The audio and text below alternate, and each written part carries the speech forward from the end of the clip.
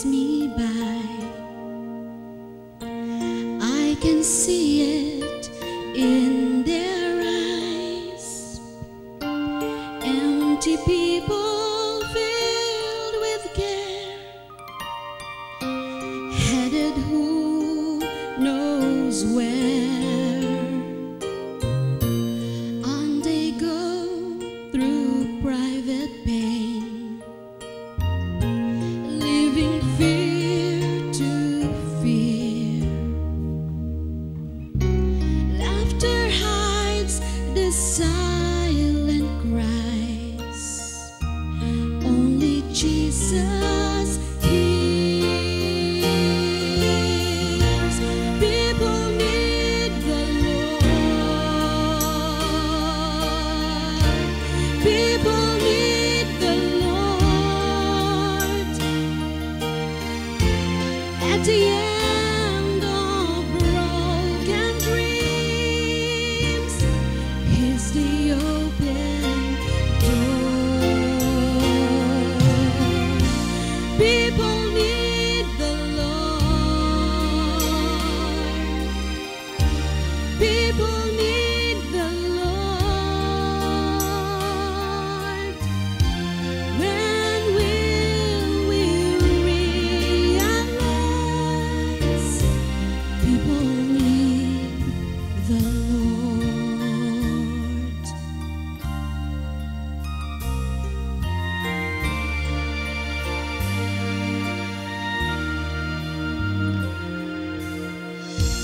We are called to take His light to a world where wrong seems right. What could be too great a cost for sharing life with one who's lost? Through His love, our hearts can feel all the grief they bear. They must hear the words of life only we can share. People need the Lord. People need the Lord. At the end of broken dreams, He's the open door. People need the Lord. People need the Lord. When will we realize that we must give our lives for people need the Lord?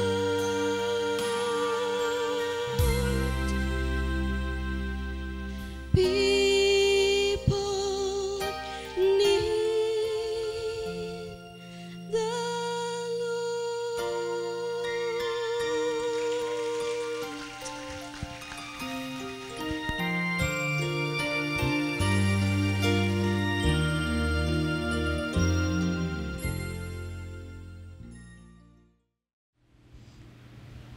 So let's study the Word of God, and we're going to continue our series regarding the God of New Beginning. And today I would like to share with you finding God's strength through His grace. So finding strength through God's grace. Okay, it's very, very powerful, and I believe it gives us encouragement to move forward. So finding strength through God's grace. Don't you know that there are so many people looking for an answer in their personal life? There are so many things going on in their lives. We have so many issues in our lives. How many of you have minor issues, major issues? Whatever it is, it's an issue. And there are times it's really hard for us to reconnect to our spiritual faith because of so many issues going on in our lives. And once we can't control those issues, and it keeps coming in our mind, sometimes if we don't know the Word of God, or we don't have the desire to know God very well, sad to say, there are so many people, they turn around, run away, and they blame God, they blame other people, they blame their circumstances, and, they close every door, they put some walls, and they isolate themselves. So today we're going to study one character in the Word of God and several stories from the Bible that speaks about how they found God's grace in the midst of their crisis, how they experienced the goodness of God in the midst of their trials. Okay? In the book of 2 Corinthians chapter 12, a very familiar verse to each one of us, maybe some of you memorized this. The Bible says, "And he said to me, my grace," everybody say, my grace. This grace is not our grace, this grace is God's grace. Jesus is the one talking to Paul. "My grace is sufficient for you, for my strength is made perfect in weakness. Therefore, most gladly I will rather boast in my infirmities," this is Paul speaking, "that the power of Christ may rest upon me." And then in verse 10, "Therefore I take pleasure in infirmities, in reproaches, in needs, in persecutions, in distresses for Christ's sake. For when I am weak, then I am strong." That's a very powerful, wonderful verse. Amen? And there are times we use that every time we have problems, every time we have trials, and it's good. It's good to use those things. And in your outline, I have 3 things I would like to share with you. It's very important for us to realize and to understand that we need the strength of God not only once a month. We need the strength of God not only once a week. We need the strength of God every single moment of our life. You agree? So there are many people today, they don't know what to do. They don't know what they're going to do in their life when they encountered so many things, trials and problems in their lives. That's why it is in our advantage that in spite of many things going on in our lives, praise God, we have that connection with God. We have that relationship with God. Paul was a missionary. Paul was anointed by God, a great apostle of the Lord, used by God in a mighty way. And through his life, God performed so many wonders, so many miracles. And yet, as he obeyed God, he suffered so many infirmities, he suffered so many troubles and trials. In other words, it doesn't mean if you are following the will of God or if you are in the center of God, you are already covered by all kinds of protection. There are times, you are not. There are times you are in a situation that as you follow the will of God and serve God, problems may come, trials may come. So the good thing about the attitude of Paul, he knew where to find strength. He knew where to be connected. He knew where to draw strength, not from the world, but from the Word. Then number 1 I would like to share with you in this passage is this: have strength in God's grace when you are desperate. How many of you are desperate? I don't know what kind of desperation. And many people today are desperate because of their economic woes, broken families. Sometimes they are trapped in big problems. So when people are in this situation, there are 2 kinds of reaction, all right, that can happen. the negative reaction that leads to anarchy, and the positive reaction that leads in seeking the face of God, understanding His will and His word. In other words, it leads you to be more closer to God. So people, when they are desperate because of their financial situation, of their maybe because of the political situation, or because of they lost their job, sometimes their negative reaction is to blame people, blame the family, blame the situation. In political arena, the government lost their hands, and people they engage in anarchy, chaos. And sometimes when people are so desperate, they're willing to kill someone. People are willing to do bad things against somebody because they are desperate. For example, there are some people, they are desperate, to get higher position. In their negative reaction, because they are desperate to get the higher position, they are willing to destroy somebody's integrity just to get higher position. I've known one person in the Philippines.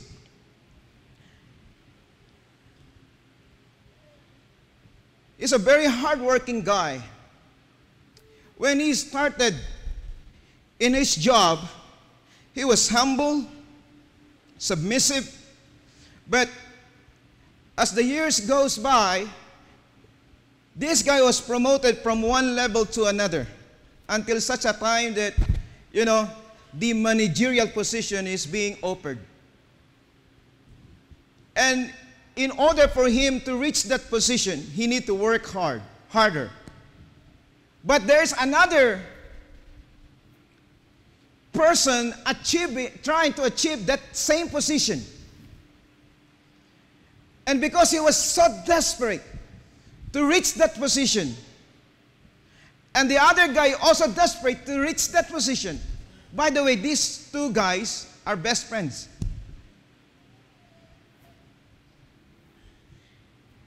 The first one, so desperate to reach that position, he made stories against his best friend, talking about his life, his past, to their boss, to some colleagues, and all the negative things about his best friend. Until such a time, all those people were fed by poison. And they believed that this guy was bad and the first guy is a good guy. Yes, he got the position. At what cost? He lost his friendship. He got the position, so desperate, willing to destroy anybody's integrity just to get that position. Don't you know there are so many people are engaged in that? Business people, desperate to get more profit. They don't care if they're going to pull other people or give some products. The qualities are not good. As long as they get profit, it's good for them. They are desperate. So in their desperation, they're willing to kill. Sometimes they're willing to commit suicide. And so on and so forth. But those people who are desperate and have a positive attitude, instead of being engaged in a negative one, they choose to seek the presence of God. There are going to be times in your life when you will feel desperate. But don't let desperation make you defeated. But instead, use that desperation to be more closer to God and experience more His ways and His will. See, desperation is the condition that exists when a recognized need is present. Especially if this is beyond our own ability to meet. There are some mothers, they are desperate to feed their families. I don't know, maybe some of you heard some news in the Philippines, some mothers, because they are desperate to feed their families, they even sell or give their daughters to prostitution just to get money.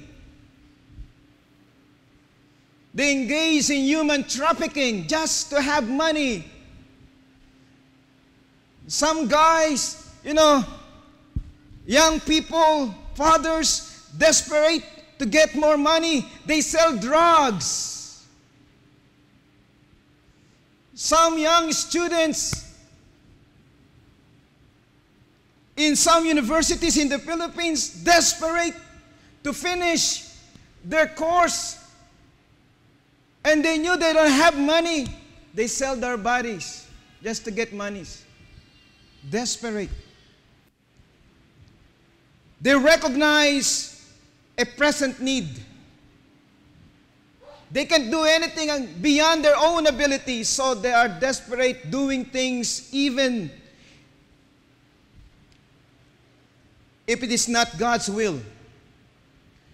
Some people, they are desperate, they're willing to compromise their faith, they're willing to compromise their values, their system, their lifestyle, and even their relationship.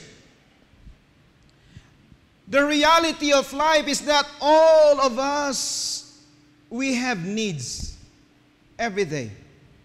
A condition of desperation begins to develop in us when the need is acknowledged. According to dictionary, desperation means dangerously reckless or violent, as from urgency or despair, or showing extreme courage, especially of actions courageously undertaken as a last resort, or showing extreme urgency or intensity, especially because of great need of desire. But contrary to the popular understanding, desperation is not bad, because there is a positive reaction in every desperation.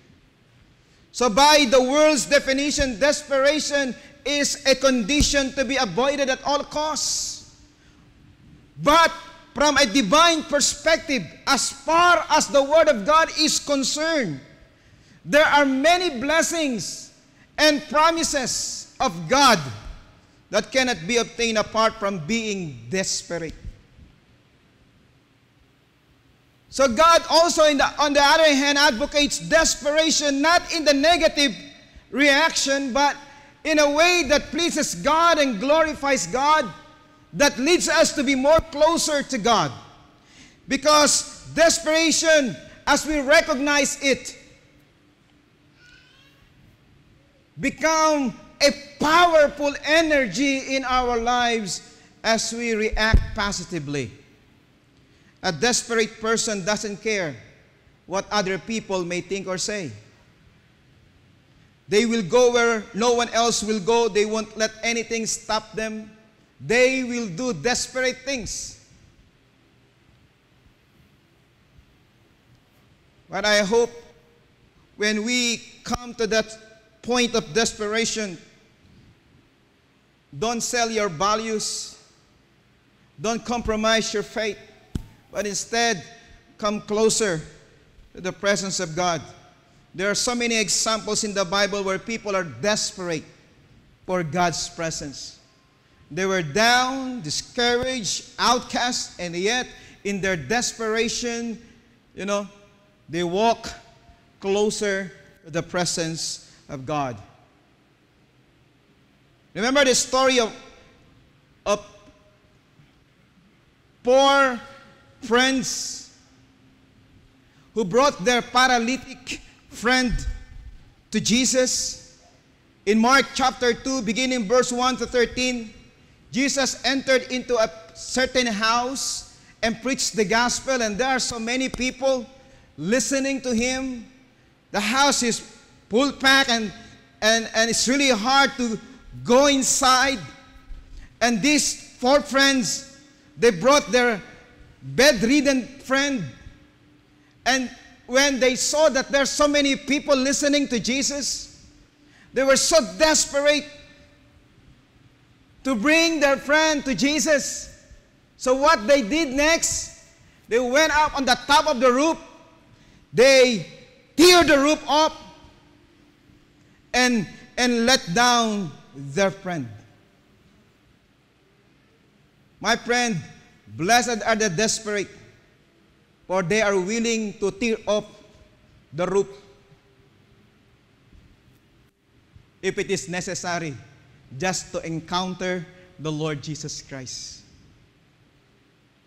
Another example in the life of a woman with an issue of blood for 12 years in Mark chapter 5, beginning verse 25 to 34.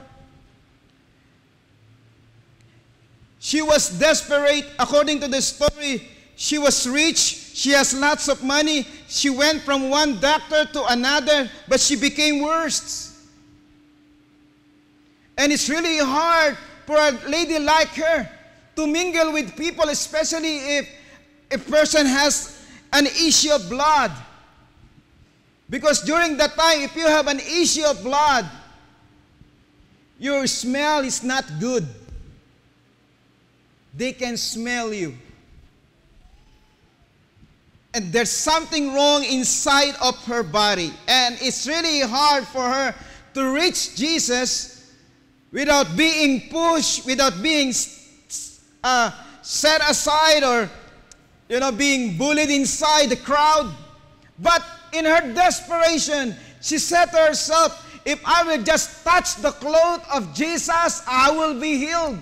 So she kept repeating the same word in her desperation. And then the time when she touched the cloth, the power of God was released and she was healed. Amen. In her desperation, instead of blaming others, instead of telling others, look what happened to me, I don't have money anymore, I tried everything. But when she heard about Jesus, hallelujah, in her desperation, she said, if I will just touch. And the Spirit of God's healing, deliverance came to her.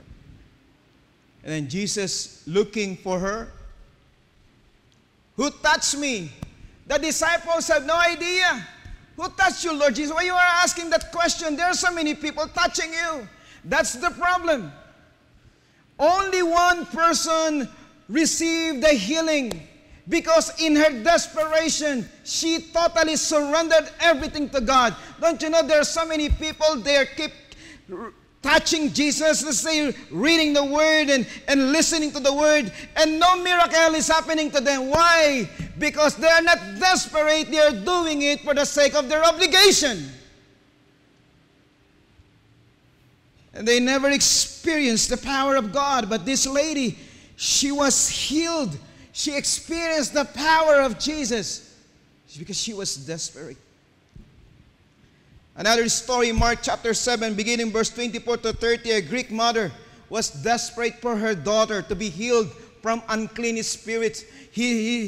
Her daughter was under the power of demon spirit. And when she asked for more, she asked for the healing of her daughter, the Lord Jesus Christ, I came here not for you, I came here for the Jews, I came here for the tribe of Israel. Because she was not a Jew. She was a Greek mother. And when we talk about mother is willing to do anything for their daughter, for their son, for their children. They're willing even to give their life. And now here, this mother has no way to receive the mercy of Jesus, because Jesus said, I'm not going to give my blessing to the dogs. But everything changed when the mother said this. If you can read that in Mark chapter 7, beginning verse 24 to 30, you just read it, the whole passage. She said, even the dogs eat the crumbs. And Jesus was shocked in her faith because of your faith. her daughter was delivered. Her daughter was released from the power of darkness. In her desperation, she is willing to eat even the crumbs. Remember the blind Bartimaeus in Mark chapter 10? He keeps shouting, "Son of David, Son of David." Then the disciples tried to stop him, but he was so desperate. And Jesus called him, and Jesus healed him, and Jesus delivered him. So when we are desperate, in a positive sense that leads us to be more closer to God, you better be ready, because you have no idea what God is about to do in your life. Amen? Blessed are the desperate, for if it was not for them, the presence and the power of God would never be manifested in their lives, and even in our churches at all. Last year, Philippines encountered so many calamities. We are devastated, and people are desperate, looking for solution. Another prophecy came that if the people of God will not pray and humble themselves, a big earthquake will happen in Metro Manila. They listened, and they obeyed, and they humbled themselves, and all the pastors gathered together in one place, and they went to Marikina Fault and different faults in the Philippines and prayed over, anointed the earthquake faults in different parts of Metro Manila and some parts of Luzon. Yes, the prediction, 8 something and above earthquake. And they are talking about 30 to 50,000 dead people. And we thank God. These people of God obeyed, and they desperately sought the face of God and asked the Lord's forgiveness. Yes, earthquake came, but not 8 point something. It's only 4 point something. When we are desperate in our situation, instead of having negative reaction, look to God. Seek the face of God. If we are desperate for an encounter with the power of Almighty God, we can experience Him more. So, don't let your desperation be an instrument of the devil to stop you reaching your destiny, but instead, use your desperation to reach your destiny. If you want to reach your destiny, to attain and achieve all that God has for you, you've got to lay down your mindset. You've got to lay down your attitude and perception of things. You've got to move forward in the things of God. You've got to learn how to move at His command. You've got to trust His word. Learn how to go forward in His presence, experience His power, and receive the promises of God. Amen? Praise God. So, have strength in God's grace when you are desperate. Number 2, have strength in God's grace when you are by yourself.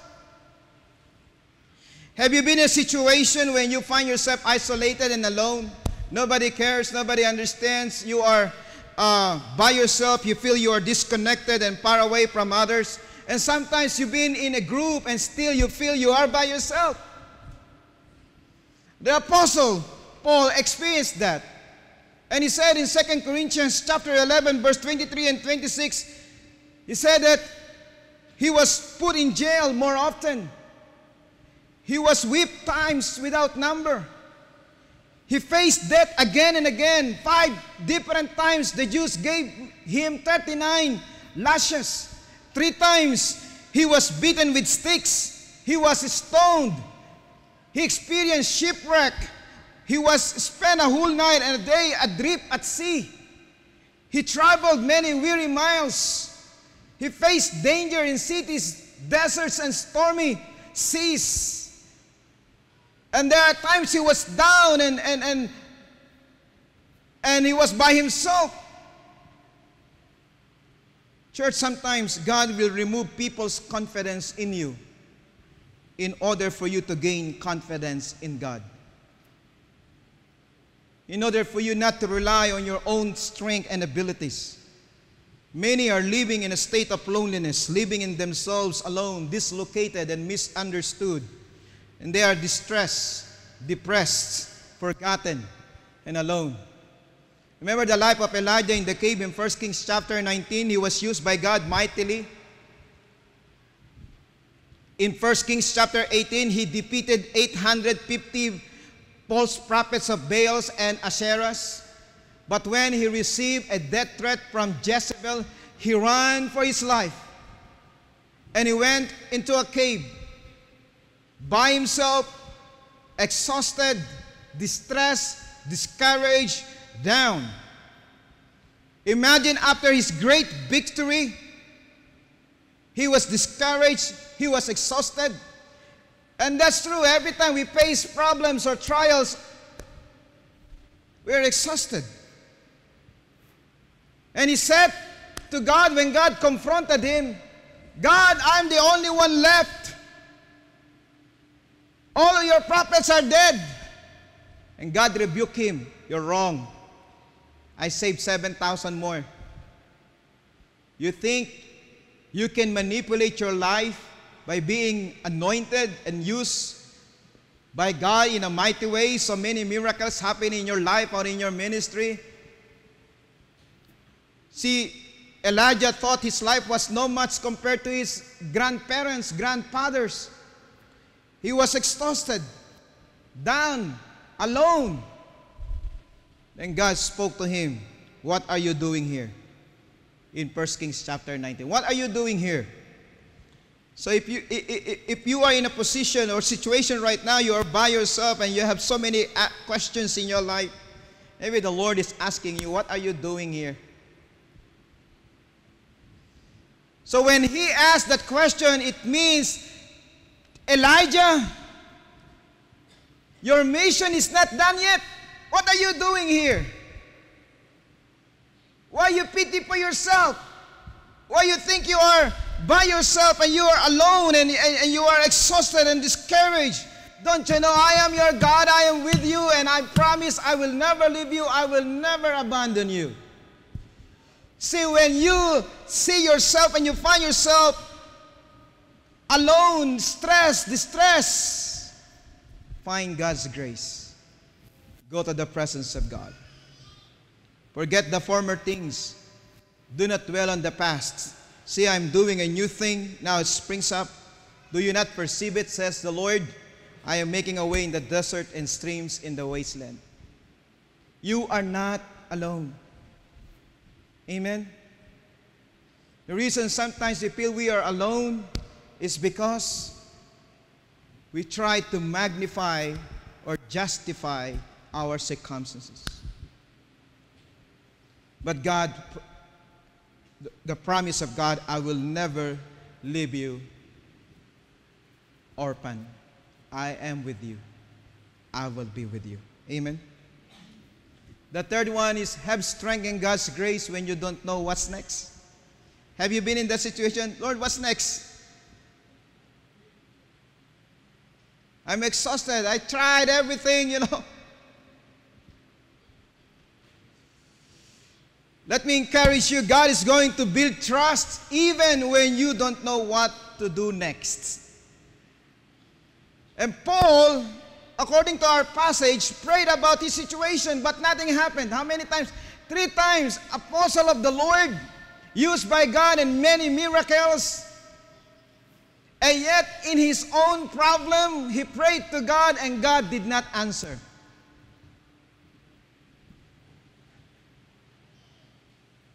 When somebody called him, Pastor Paul, I am sick, pray for me. And then he prayed and the guy, got healed. And then when someone will come to him and ask for counseling, and then Paul gave counsel and they will be blessed. When somebody is in need and they will ask Paul's help, Paul will help them. Now Paul is having a hard time. He got some sickness in his body. And he prayed to God 3 times.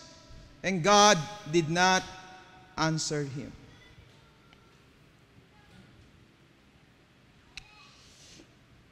Out of his situation, the only thing he knew to do it is to dwell in God's grace, because he doesn't have any idea what to do next. Lord, I tried my best. You know, I'm trying very hard. I prayed for those people. I ministered to this group. Wherever you told me to go, I obeyed you. Now I have a problem. I praying for your answer, and there's no answer. What are you going to do? Have you experienced that? Lord, how come? This lady asked me, Pastor, pray for my need. And I prayed, and you blessed her. Then somebody asked for this, and you bless him. Oh, you bless her. Now I have a need. And there's no answer. I think it's unfair, oh God. Listen, sometimes we go through trials even when we are being obedient to Jesus. It doesn't mean God is punishing us. My perception is this: if I am obedient to God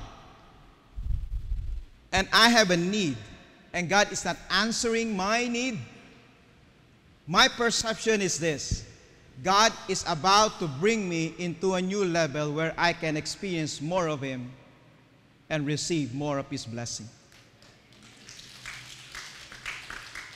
I'm not going to question God because of that kind of prayer.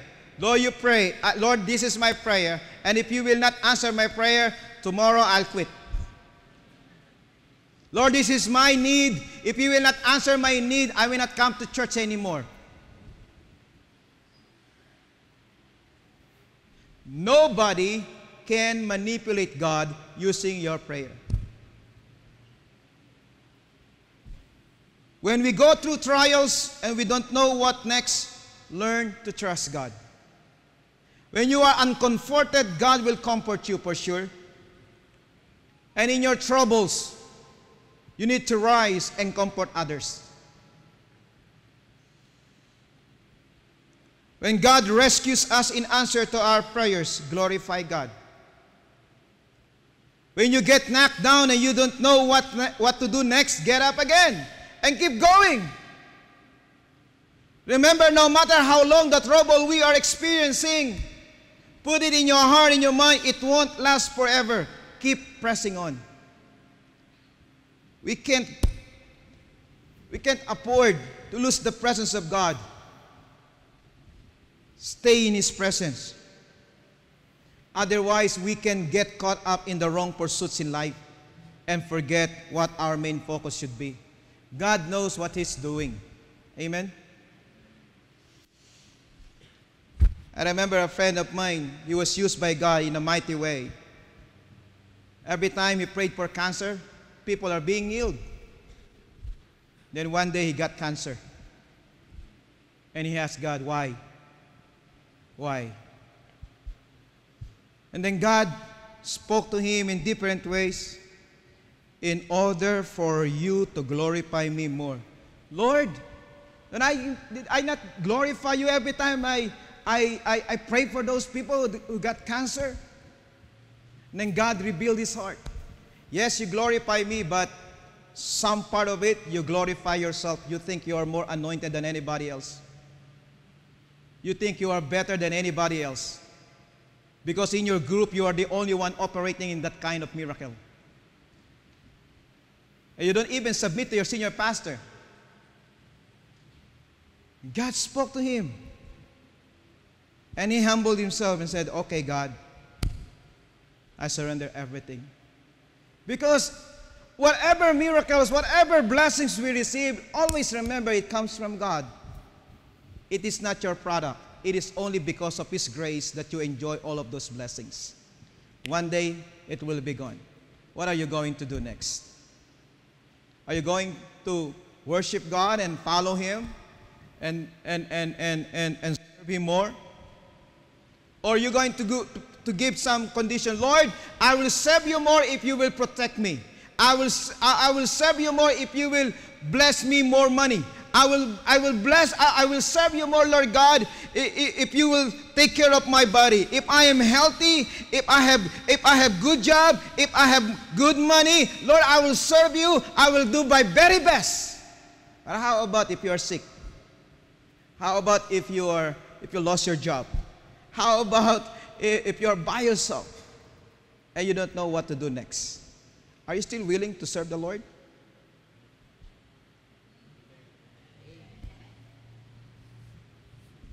Are you still willing to follow God? You've been wandering through life trying to find meaning in your life. Jesus is your only hope of finding true meaning. So maybe you have let your pursuit of power and wealth and pleasure lead you to a place in your life that has brought you sadness and stress. We are in a journey called life.